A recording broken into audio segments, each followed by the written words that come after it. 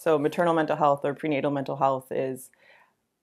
it really there's so much online right now and social media worlds, and just like anything you can kind of find what you're searching for. And so I really think it's important in a lens to be able to be searching outside of what you're normally searching for, because those things really do impact the wellness and how you kind of start to conceptualize it.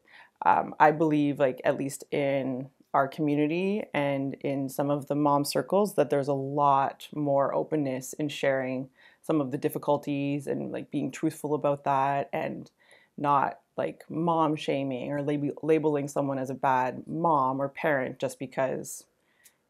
like, your kid climbs up the slide the wrong way or something.